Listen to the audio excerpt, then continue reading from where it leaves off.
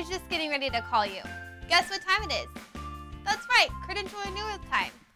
I know it's not necessarily the funnest, but I'm going to show you 3 easy steps to get it done. Let's go.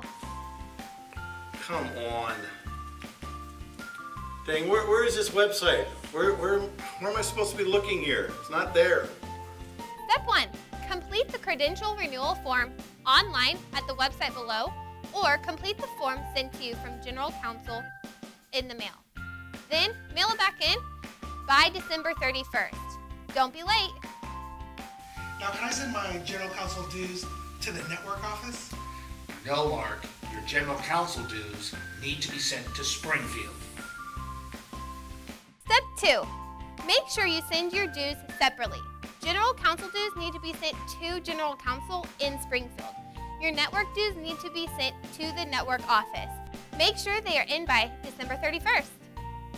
Hey, if you will get your credential renewal done and sent into the network office by the end of January, this is all you have to do is fill out a few sheets of paper and you'll be done. Actually, Andy, because you didn't finish it by December 31st, that's the amount of paperwork you're going to have to do. Plus, it's going to cost you a little more. Oh.